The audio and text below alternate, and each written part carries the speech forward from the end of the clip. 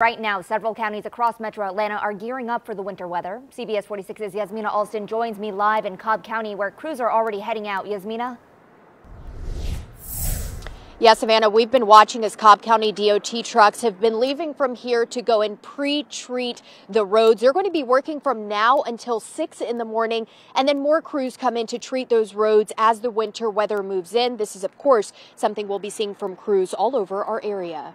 We always prepare for the worst and hope for the best. That's what most counties are doing in preparation for winter weather from North Georgia to the metro. This could bring ice, power lines down. We could be out of power for several days. So just be prepared. In Hall County, the EMA has been monitoring what's to come. They've also been staging equipment ready to go as the weather moves in.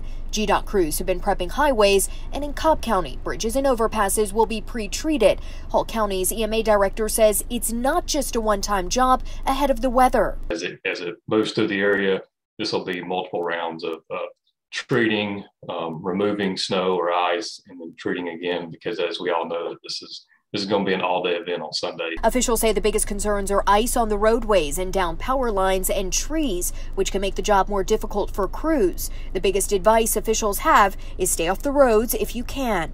We'll respond to the emergencies that the citizens have. We just hope people will heed the warning and do their best to stay off the road unless they absolutely have to travel.